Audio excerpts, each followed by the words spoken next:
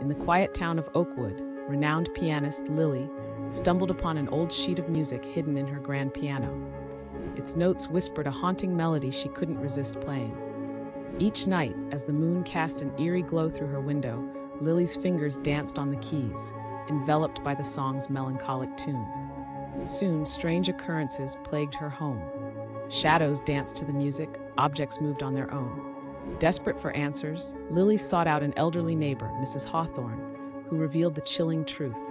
The melody belonged to a composer driven mad by grief, his spirit bound to the music. To break free, Lily must play the piece flawlessly one last time. With trembling hands, she performed the piece, the final note hanging in the air like a ghostly whisper. Suddenly, the room fell silent, and Lily felt an icy breath on her neck.